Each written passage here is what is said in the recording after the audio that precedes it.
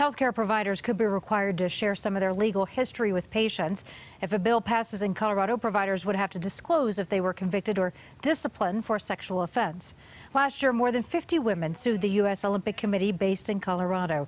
They claim it failed to warn them about allegations against Dr. Larry Nassar. The representative behind the bill says there is already a database that stores information on providers, but she says it does not go far enough. We've seen with the Larry Nassar case that there are some providers who repeatedly take advantage of their trusted position with clients or patients.